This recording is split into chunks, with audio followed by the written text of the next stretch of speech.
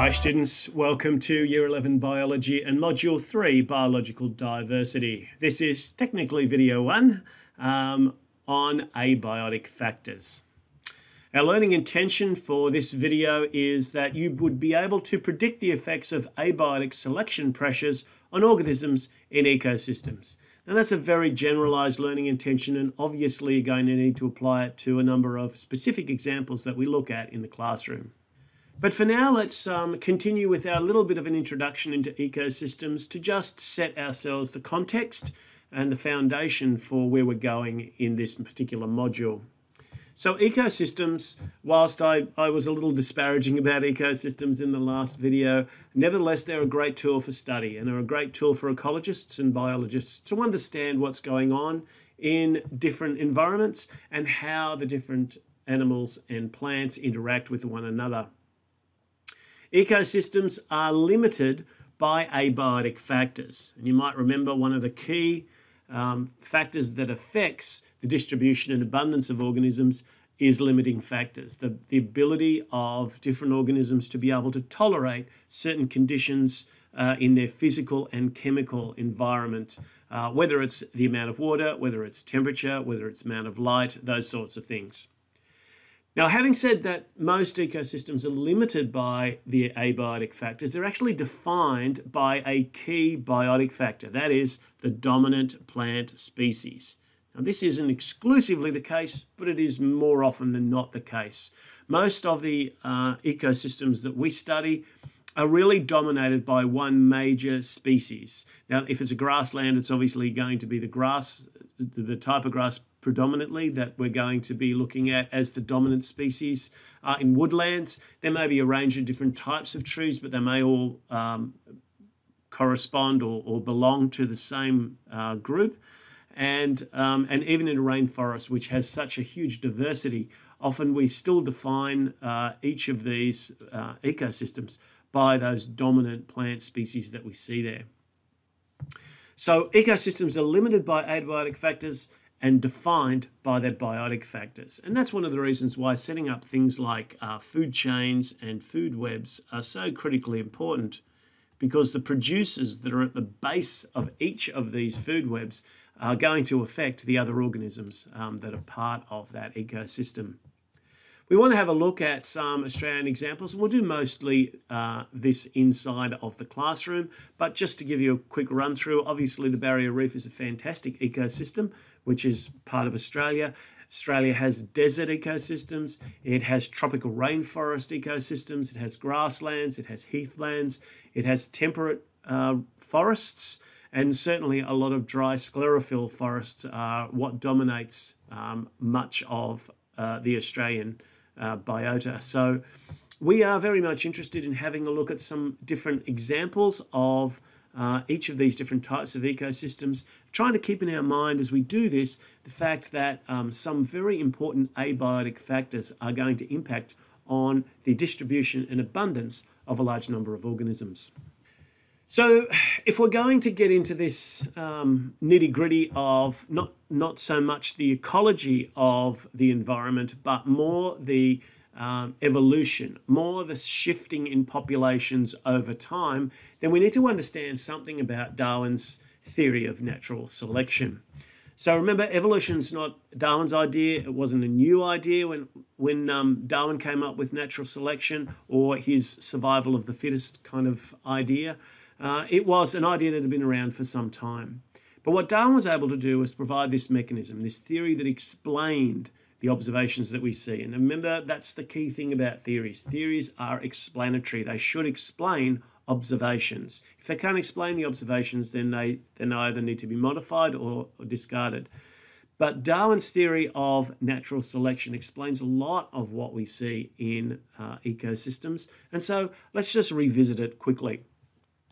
So 3 key points that we want to look at in terms of natural selection. The first one is variation, and obviously variation is very important. You need to have populations of individuals that are not all identical, that are not all clones.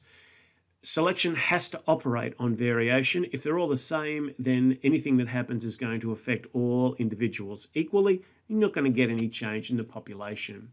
So we have to have variation, and generally speaking, we include in that idea of variation, there are usually too many individuals produced that can survive into the next generation. So some of them are going to be kind of culled along the way. There's various ways that can happen, but usually it's one of those things. If every single individual that's born lives to reproductive age, passes all of their genes on, then you're just going to have a continual stirring of the population gene pool. You're not going to get any significant changes, or certainly any selection for one trait over another. So we have to have variation. We have to have limits around the numbers of survivors in each of those generations. But then we need a selecting agent or a selecting pressure, something in the environment that's actually going to favour some individuals over others. And these selecting agents can be both abiotic and biotic.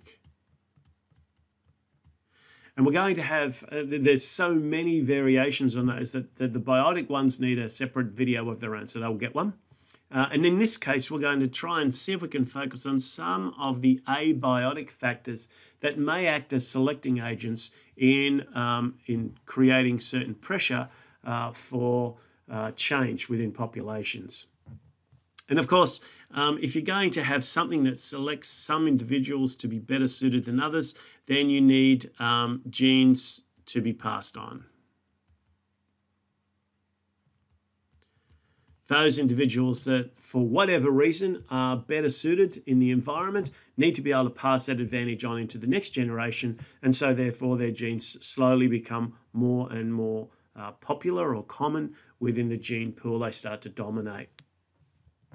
So this is what we're talking about when we're talking about selection pressures. We're talking about this second component of these three very important parts of Darwin's theory of natural selection: variation, the selecting agent, and reproduction, that we can focus specifically on what sort of things can act as selecting agents. So when we start to look at the abiotic factors, these are the sorts of factors that can all act in different ways as selecting. These are all the sorts of factors that can act as selecting pressures that can shift populations and favour some individuals over others. Now, it may well be that we can talk about something like the availability of light. Availability of light is critically important for hunters, but it's also very important for plants. Most obviously, I guess, important for plants because of the process of photosynthesis. And if we want to analyse plants, one of the main ways that we can do that is we can look at one of the important organs, the leaf, and see how this structure changes not only in its overall appearance, but its distribution of cells, distribution of chloroplasts or photosynthetic organelles within the structure, in order to take advantage of the amount of light that there is. And obviously, if a plant is in an environment where light is very highly available, so there's no shading, it's all of the plants have got equal opportunity to get that light, then the size and shape may become less important than perhaps the availability of water, whether or not the plant is going to dry out. In an environment such as a rainforest, where you have a great availability of light for plants in the upper part of the forest, the canopy, it's the plants down the bottom, the ones that are sitting in shade a large amount of the time, that have less availability of light. Light is filtered as it comes through, and they may not get much there. So they need to be able to take full advantage of any light that they do get. And of course, that means things like large surface area. Always important to talk about surface area in biology, even if you're not sure, because it's so often a critical factor and something that we can link to the structure of all sorts of different biological organisms and also organs and cells.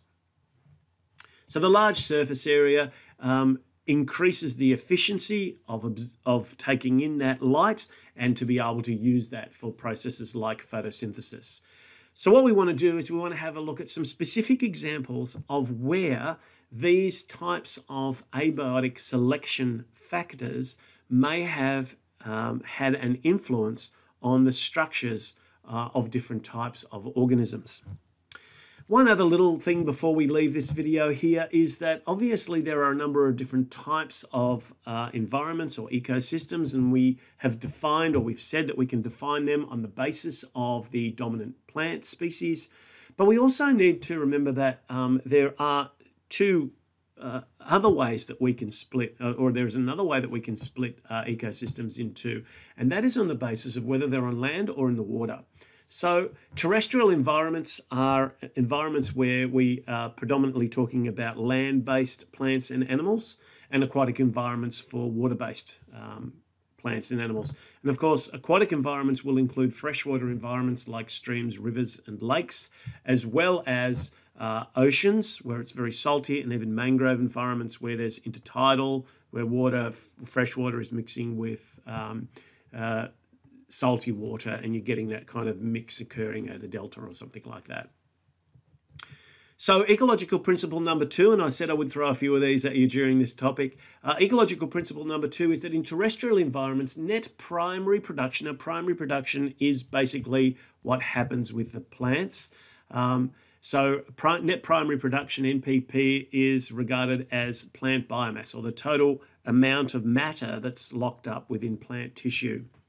And generally speaking, in a terrestrial environment, the limiting factors are temperature and water supply. And that makes sense. If the temperature gets too high, if the water availability gets too low, plants will dry out. They may have to use strategies to help keep them cool, which may or may not involve the use of water. And of course, this can severely limit their water supplies. So often temperature and water are key limiting factors in terrestrial environments.